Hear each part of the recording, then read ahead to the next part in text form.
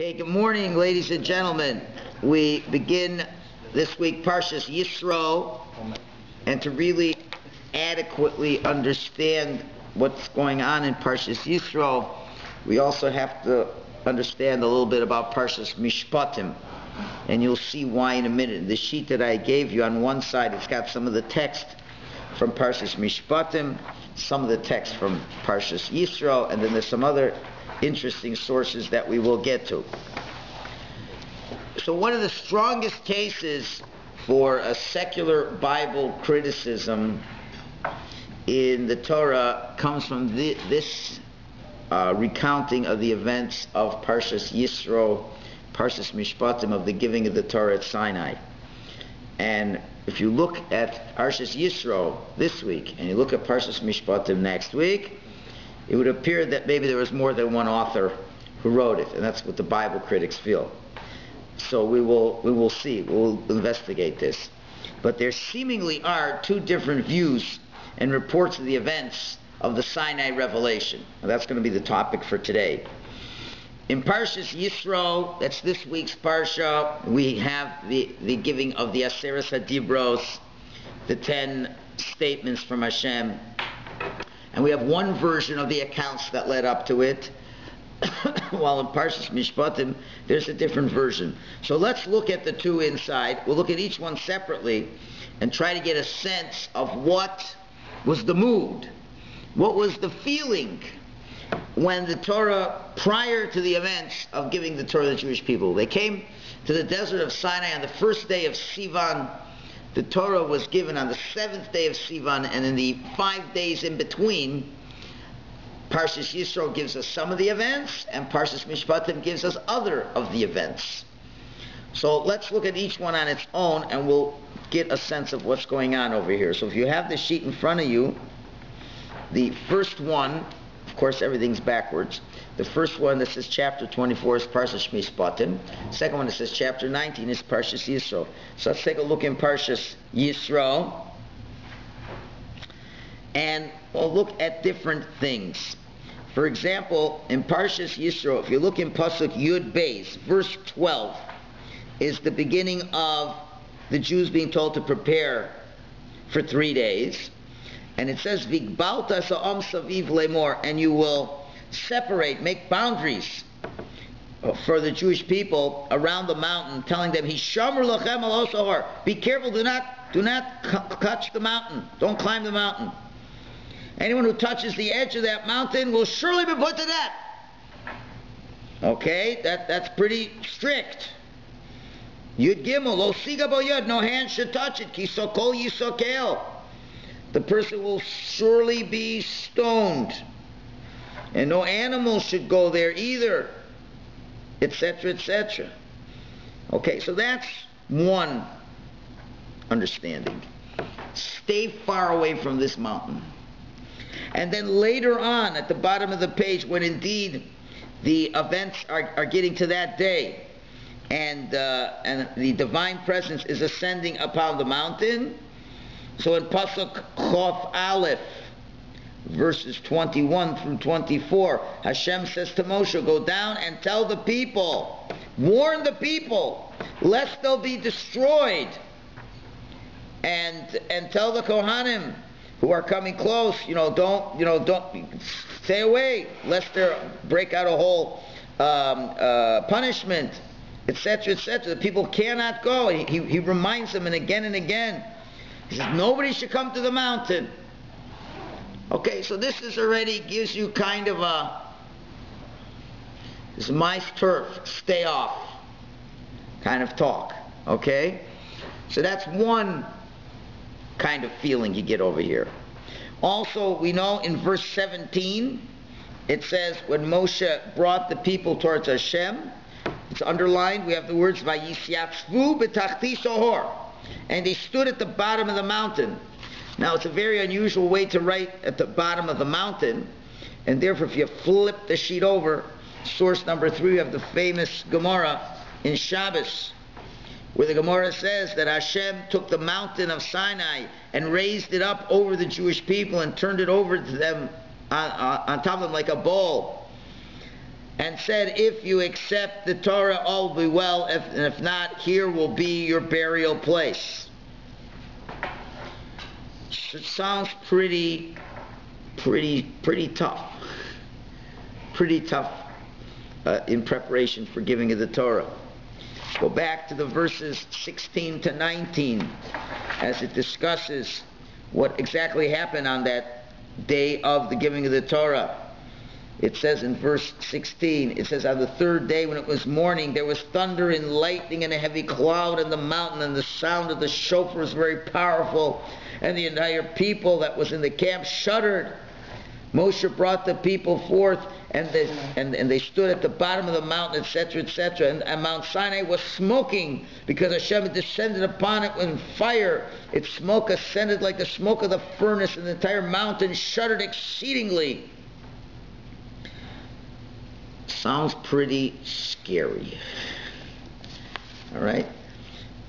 You're getting a feeling over there of how giving the Torah is? Well, what's your feelings about getting the Torah?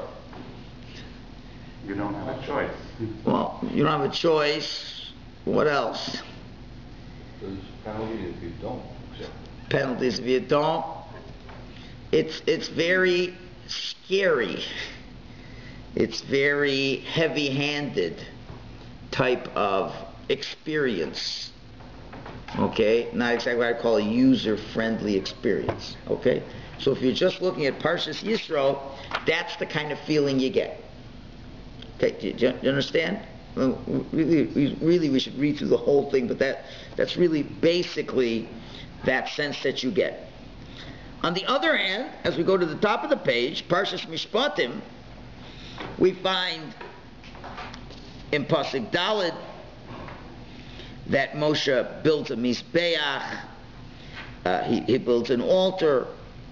In verse 5 it says, Vayishlach es nare b'nei Yisro vayalu olos, he sent forth youths of the Jewish people, and they brought the burnt offerings. They brought it was youths that were brought to bring this. In the beginning of Pasuk Daled, Moshe writes down the history of the Jewish people, and he reads it to the people. He reads from the Sefer Torah, he reads a little bit of the Jewish history.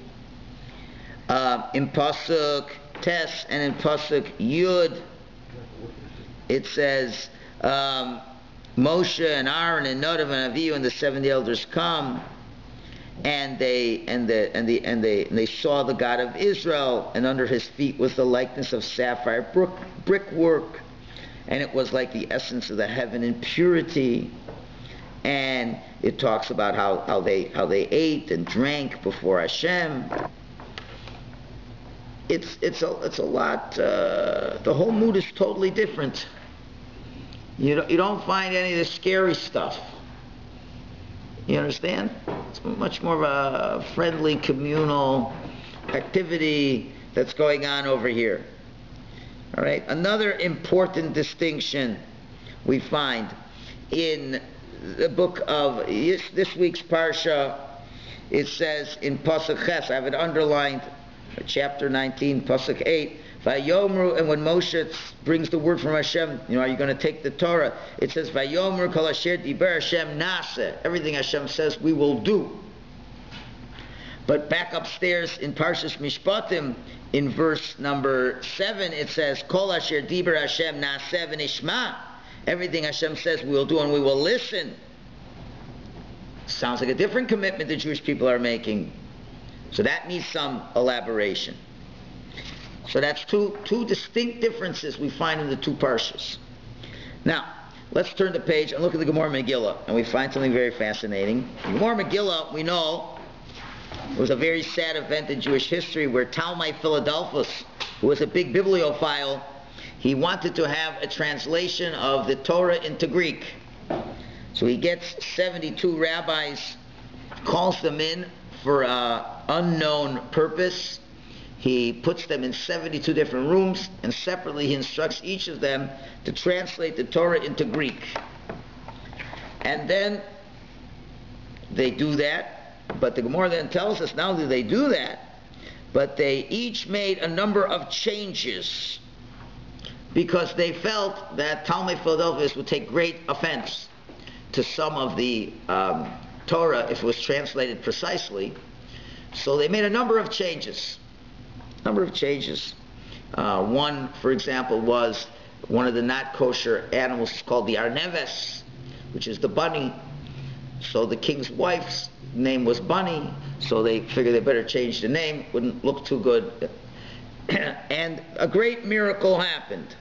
The great miracle that happened was that all the rabbis who made the changes, their changes were exactly identical, and they didn't have text messaging to confirm what they were doing. Each were on their own. It was an unbelievable miracle that they were able to each come up with the same change. There's a great rabbi who tongue-in-cheek says, you think that's a big miracle. A bigger miracle if you had all 72 in one room and they agreed to the same thing. That would be a bigger miracle.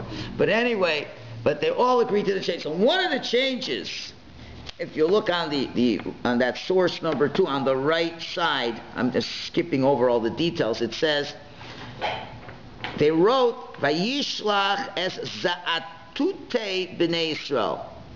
And they sent the Za'atute of the children of Israel. And Za'atute was not the way it was written in the Torah. And again it says, Vel Za'atute b'nei Yisrael shel Yitro. And against the Za'atute, Hashem did not put forth his hand. Really, if you look in our Chumash, I read already, it said Na'arei, the young lads. The young lads. It says, and the young lads brought a korban. Instead, the elders, when the 72 rabbis, they changed it from Na'arei, from young people, to Zatute, to like noblemen, older, sagacious people. So they changed that. So the question is, why was it so important that God had to make a miracle that they all changed it, and they all came up with the idea, like what was the serious philosophical problem? And they said children to bring a korban, no, it has to be Zatute, and if they're and God felt it should be written children. So if God, felt it should be children, why can't we tell that to Talmud and leave it the way it is and say this is the way we have it? What was so terrible about this that they had to make such a big change? Okay, that's a third question. A fourth question, we know the famous question, where we already quoted, it's implicit in what we've already said. On the one hand, the Jews said, Nasa v'nish, we'll do, and then we will listen, which seemed they're completely willing to do it, but then we just quoted the Medrash that said Hashem had to put the mountain over their heads. Okay, there's many answers to that question, but we want to explore another answer. And again, look, why are we splitting up the story? We have one story in one place, and part of the story here, part of the story there. Why can't we put all the details in one story? Why in one parsha, one the other one? All right, that's enough questions. So let's analyze this and come with a very important idea over here. Very often, we'll have two versions of something in the Torah. We have as many times. And the question is, how can we have two versions of the same event? So the answer is, we know it's very possible at any given period of time to have a number of people be in a certain place in a certain time, and they can relate to the experience differently. One person can have a certain feeling of what went on, and a second person has a different feeling of what went on. Let's say you're at a wedding. Okay? You go to a wedding. So the chassan and kala can be really, really happy. The father, who soon has to give a check for $50,000 to the caterer, may have a different feeling, especially when he knows he doesn't have the money in the bank to clear the check. You have some chassanim, some grooms are on cloud 9, and other chassanim almost feel that, oh my God, like what am I getting into? So, a wedding has lots of different feelings and emotions in the same room over there. On the one hand, there's a sense of seriousness and responsibility, and on another, there's people relating to it with great joy. You can find a lot of ladies crying at the chuppah, and a lot of men are just smiling and having a good time. Like, what's going on? This is a funeral? Is this a wedding? I mean, what's going on? You look. But the answer is different. One event has different ways of projecting feelings to different people.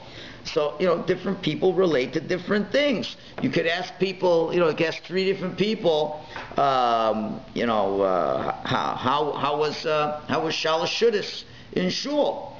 And one guy will say, well, the Dvar Torah was amazing. Another guy will say the singing was great. And the other guy will say the Shmos herring was amazing. So, and that's what they come away from that event. So that there are different levels that a person's trying to achieve. So a person will, based on the schema where they're coming from, that's what they're going to be looking for. Fine. So we understand that that's a truism. So if the Torah conveys 2 different ways of relating to the events preceding to the giving of the Torah, so what is the Torah trying to tell us? The Torah is trying to tell us that there are obviously 2 different levels, 2 different experiences for Jews at the Sinai revelation. And maybe we have to relate to one of them, maybe we have to relate to both of them, but there are definitely 2 distinct experiences that are possible to have happened. And again, we have to remember what's important for us. Again, you always have to remember, so is this an ancient historical analysis? You've got to realize if the Torah was given, all those years ago, and this is the PARSHA where the Torah is given, so we all have to relate in our own sense to receiving the Torah. So we have a musical accompaniment now for the next hour. The work of fixing the bathrooms over there, so if you're wondering the noises. So so we have to be experiencing ourselves. What is it? We're coming to the end of the 6-week period of Shovavim. And we're supposed to be traveling through the Jewish people's experience. We're supposed to be experiencing a freedom, the redemptions of freedom, tshuva, and it's culminating with how do we relate to Torah?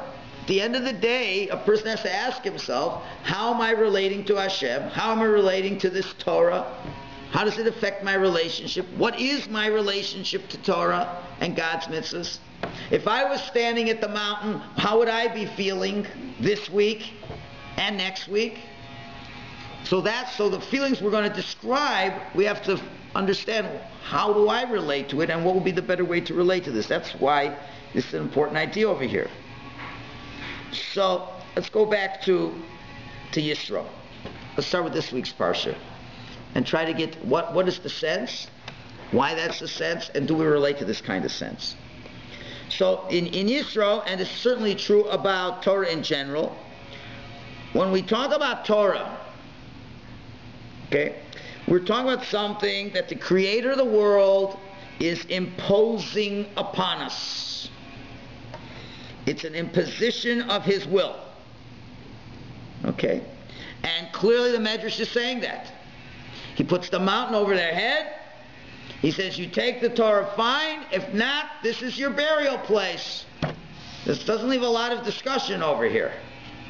Okay? God decided that this is His world. He decided these are the rules. He insists that we do this. And we really don't have a choice. There's not a lot of discussion over here. I'm the boss. And again, if you go through all the texts leading up to this, it's pretty clear. Hashem says, I own the planet, man. Okay. He doesn't need our agreement. He insists, and he says, listen, you're in my house. You're a guest in this world. This is the way I want you to take care of my house. These are the rules of behavior in my house. This is my house, and if you don't like it, get out. There's nothing for discussion. It's not an ecumenical discussion over here in a pluralistic way of looking at Judaism. God says, this is the rules. Keep it or get out. That's it. Not a lot. Now, hopefully God is reasonable, and we would assume that He made reasonable laws, but basically He's not talking about any consent. He's imposing what He wants upon us. And that's certainly one way to look at the events of Har Sinai. Right? And that's what's going on over here. So that's one way of looking at Torah.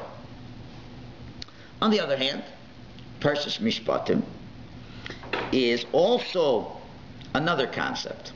It's a concept more of a relationship with Hashem.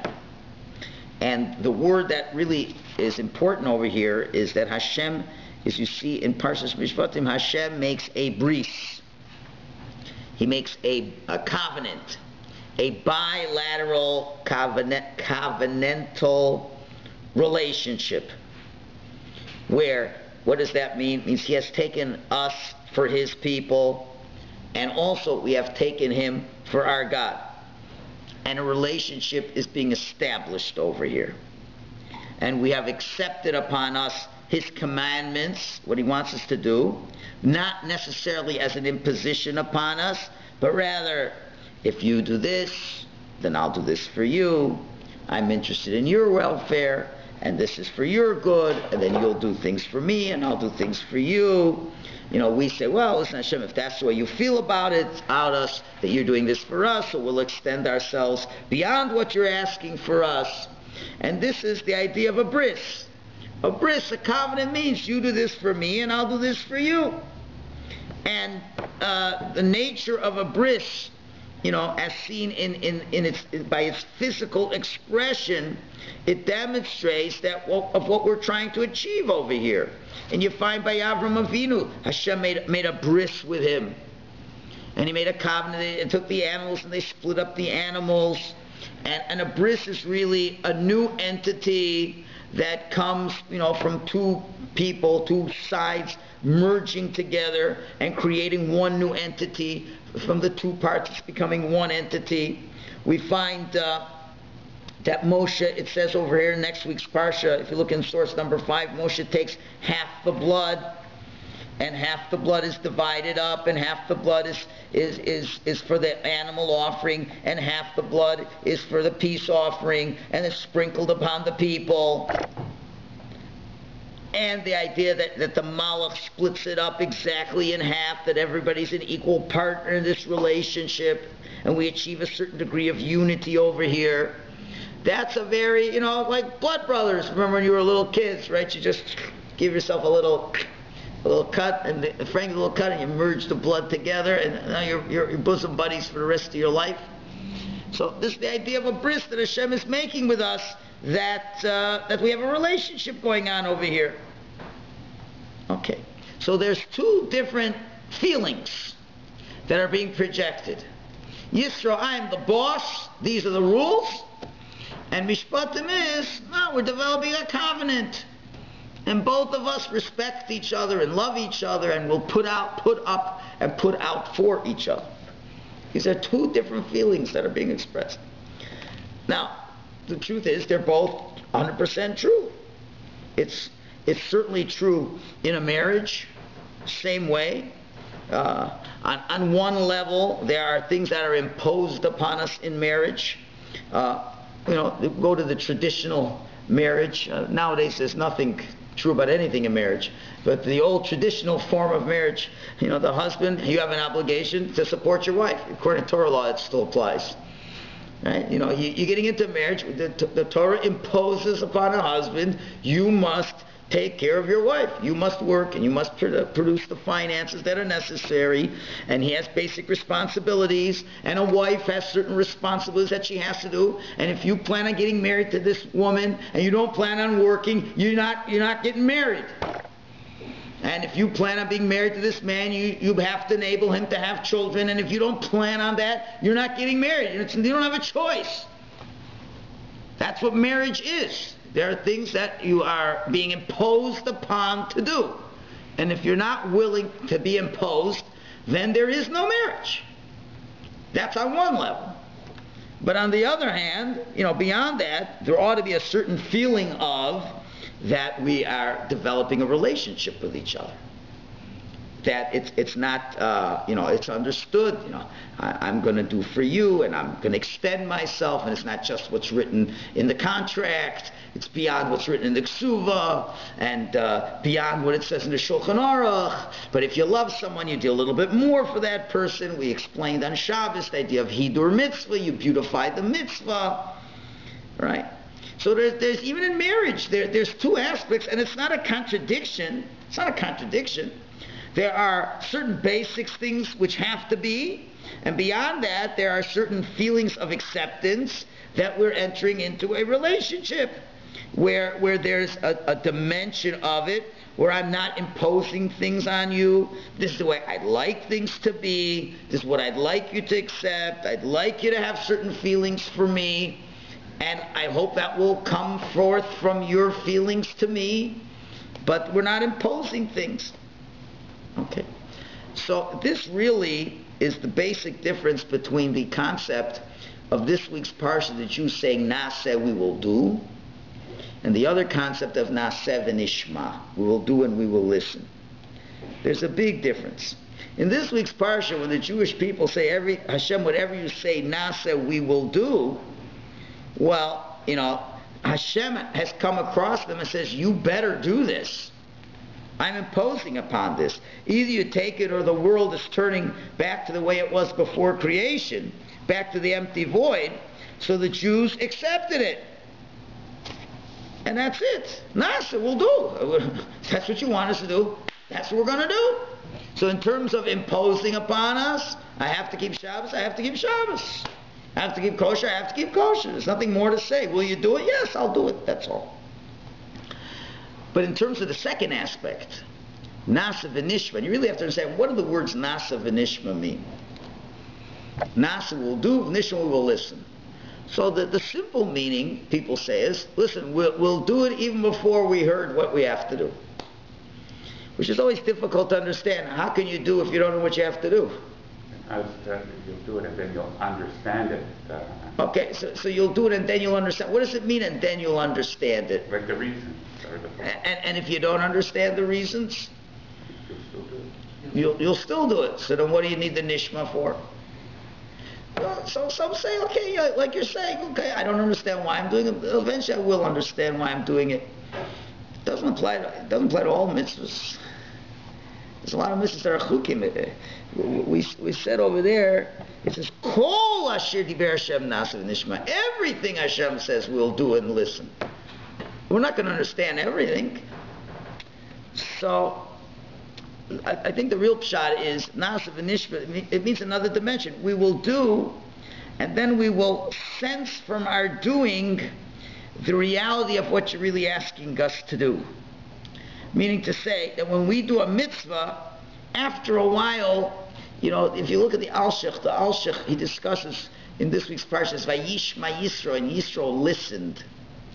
The word Shema, listening, just doesn't mean the fact that your ears are hearing something.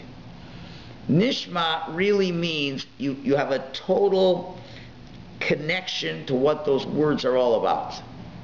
You really internalize the message. Yisro heard what happened. The whole world heard what happened, but nobody decided to convert. He decided to convert because the words got into his kishkis. He internalized this. What does this really mean? So, and then he realized this is really significant, that this is something worthwhile to become part of. So the same idea in Naseh v'nishma, we do mitzvahs, and after a while, we develop a sensitivity to the feeling of the mitzvah, to the value of the mitzvah, how it gives us feelings of feeling completed inside, feelings of holiness, a sense of how right the mitzvah actually agrees to what we're all about. You may not know exact, but this feels right. It doesn't feel like an imposition anymore. It's something we totally relate with. And that's the level that the Jew was hoping to reach. So Naseh v'nishma doesn't mean I'm going to do it and then I'm going to listen and study. But most of all, Naseh means we'll do, Nishma, and then we will perceive after doing the reality which is trying to be conveyed to us through these mitzvahs. Well, let me give you an analogy to make it a little clear. Let's say a father tells a son to do something. A father tells a kid to do something, and the kid doesn't understand it. So he does it. But as he grows older, he begins to understand how right that was for him. I don't know why my father made me work summers while all the other kids went to camp. But I did it. Then when a kid's 30 years old and is a successful businessman, and he's a guy who has a sense of responsibility, Nishma, now I understand. It makes a lot of sense. Why I developed a certain work ethic. I didn't feel that I had, things were coming to me. Right? You send a kid to school, and the kid's screaming and yelling, but you force him to go to school. But then when he grows up, he realizes it was a good idea, went to school. So in Judaism, what's happening is, in the beginning, we have to accept Hashem's imposition. Right? Hashem says you can't steal. Hashem says you have to keep Shabbos. Okay, I don't have a choice. But after a while, after you keep Shabbos for a while, you want to be able to feel that, you know what, this is really amazing. It's really amazing. Again, there's these two aspects. Keep coming back to Shabbos. I'm sorry to belabor it every week, but this is, I'm becoming more and more convinced this is where the battle of Yiddishkeit is being won and lost. And unfortunately, most Orthodox Jews are losing this battle. Right? And this is the key battle. There's the Nasa aspect of Shabbos, and there's the Nasa V'nishma aspect of Shabbos. Right? Nasa means we'll keep the Shabbos. Okay, you imposed it upon us, we have to keep it, right? You made the rules. You want to be a Jew? You want to be blessed? This is what you got to do. You got to keep Shabbos. You don't keep Shabbos, then all kinds of problems are going to happen. Okay, you don't keep Shabbos, most you must. If there are 2 witnesses, we stone you. Okay, I got a choice. I'm going to keep Shabbos. Right. An Orthodox Jew wouldn't think of desecrating the Shabbos. But they still don't hear why it's so good. Okay, the boss says you do it. You do what he wants. You do what he wants. But to begin to realize that, you know what, Shabbos is everything.